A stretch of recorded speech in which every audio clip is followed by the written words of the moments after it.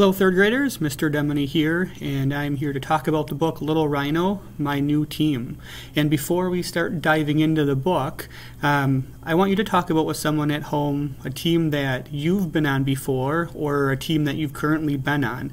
And it doesn't have to be sports related, doesn't have to be baseball related, but a time that you feel that you've been part of a team.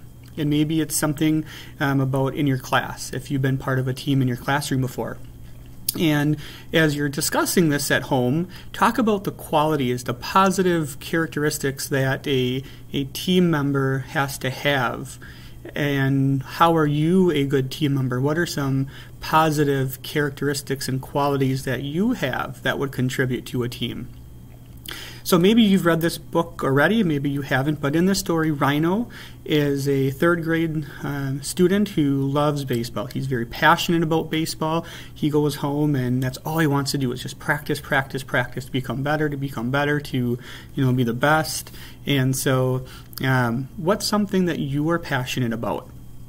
Now, when I was growing up, I was passionate about, being a basketball player, being a baseball player, playing some type of sport when I was older. I was passionate about actually wanting to be a meteorologist, someone who forecasts the weather and is on TV telling you about the weather.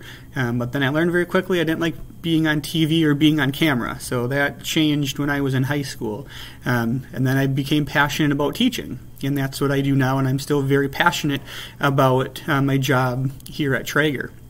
So what are your passions, and what are the steps that you take at home that you do in order to live out your passion and do some of those things that you're passionate about every day or every week or even once a month? So Rhino has a lot of struggles that we find out about. He has a lot of internal struggles, things that are happening on the inside in order for him to become a better baseball player, things that he thinks about himself when he strikes out or when he misses a ball when he's batting, or things that he's thinking because of the bully, the kid that picks on him a lot, and things that he wants to say but he knows that he has to control it because his grandpa taught him how to use his thinker and think it in his brain, and then have a 3-second memory on it and just let it go.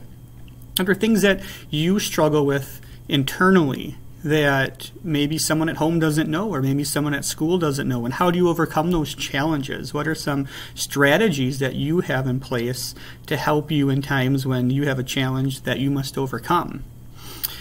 And then he has this outward struggle with the character, with the bully on the team. But eventually, at the end of the book, he's able to find a way to kind of be the better person and invite him out and talk to him a little bit more, and hopefully develop a friendship out of something that started out as a negative and making Rhino not feel good about himself and wanting to avoid this person at all costs, to maybe slowly starting some type of friendship with him. So some other things that you could think about with this book is, what is the author's message? What is the theme of this story? What is a favorite part of this story that you have? And again, this book reminds me of when I played baseball growing up, and each year I might be on a new team and have new teammates, and some of them might be in my class at school, some of them might have been from a different school, but you have to learn to work together to become a good teammate.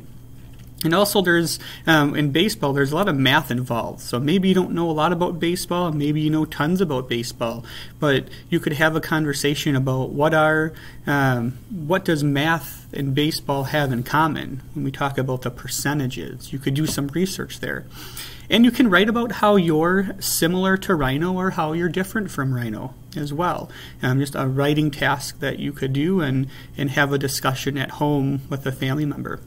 So I hope you're going to enjoy this book. It's written by a former Major League Baseball player, Ryan Howard, who played for the Philadelphia Phillies. So he takes some of his experience growing up as a kid and he creates this book with his wife, who was a former elementary school teacher. So together they make this book, and there's a series. So if you enjoy this one, check out the second one.